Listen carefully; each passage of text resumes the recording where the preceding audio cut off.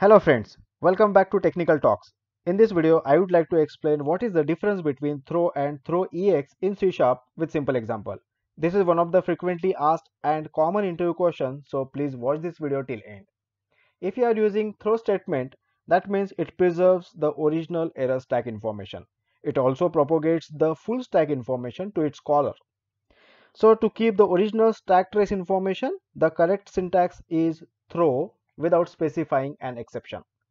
Now, if you use throw EX,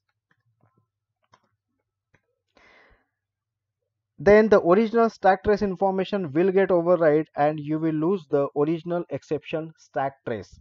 That means throw EX resets the stack trace. When you use throw EX, it will destroy all stack trace information until your catch block. That means it excludes the stack trace information from the point where you called throw EX. So it is good practice to use throw statement instead of using throw EX because it will give us more accurate stack information. Let's see this difference with a simple example. Let's go with throw statement first and we will then see throw EX. Let me create one simple method which accepts two parameters, and let me return a divided by b. I want to show you an exception with divide by 0.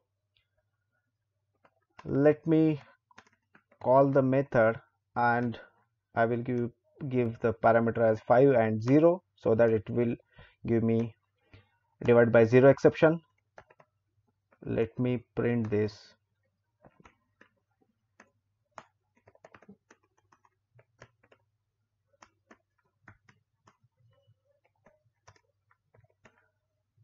Okay, so now we are using throw and I will show you the difference. Okay, so we got an exception. It is showing divide by 0 and the the first exception at line number 28.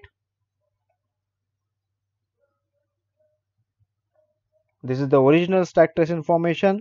So we have got full stack trace information where the actual exception called at line number 28, and again it rethrown at line number 23. If you are seeing here line number 23. Okay, so it is giving us full stack trace information with the accurate exception. Now let's use EX. Let's use throw EX. Again I am running the application. Now it will show the error only at line number 23.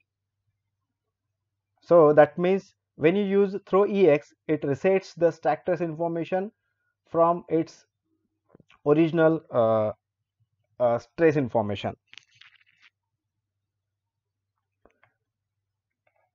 So this is how the difference of throw and throw EX. So it is good programming practice to use throw than throw EX because it will give us accurate stack information. Thank you for watching this video.